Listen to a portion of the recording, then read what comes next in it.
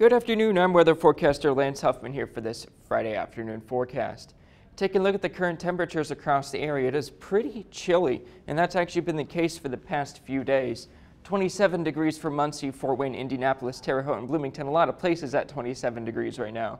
25 degrees in Kokomo as well. Now taking a look at the current winds, it is pretty windy in some spots across Indiana. 15 miles per hour out of the west from Muncie, 22 miles per hour out of the west from Indianapolis. Mainly westerly winds throughout the day today as well.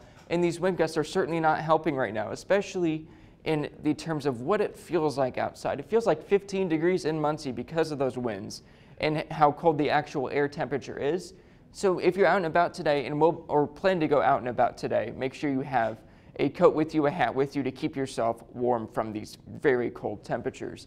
Feels like single digits out in Illinois right now, so that must feel a lot worse over there.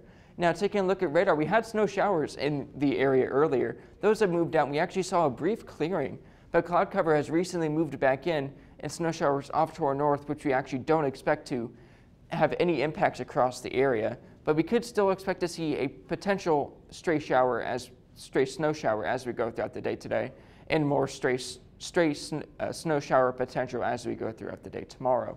And zooming out here, this is all in association to a low pressure, which is actually causing a bunch of lake effect snow out in New York. Buffalo's actually expected to see multiple feet of snow as we go throughout the weekend, and certainly we will not be experiencing that whatsoever, which for some people is really enjoyable, but for some people, they would actually like to see a lot of snow. I don't know how I feel about that. Now, timing some things out for you, mostly cloudy skies as we go throughout the afternoon. Does clear up as we go throughout those evening hours and remains clear throughout the overnight hours and into early Saturday morning. About 5:30, we really clear up as we start the day. And with those sunny skies early on in the morning, we do see some cloud cover starting to encroach into the area as we hit the later morning hours and into the afternoon. And taking a look into the low tonight, 17 degrees for our low with those mostly cloudy skies early, clearing up as we go throughout the night with the winds out of the west-southwest at 5 to 10 miles per hour.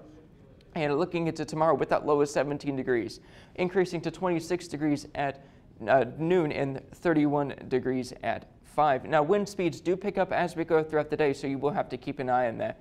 Now, taking a look at your 7-day forecast, 28 degrees for Sunday, 42 degrees for Monday. So we do see a warm-up, so that's good news for those who actually wanted to see a nice warm-up.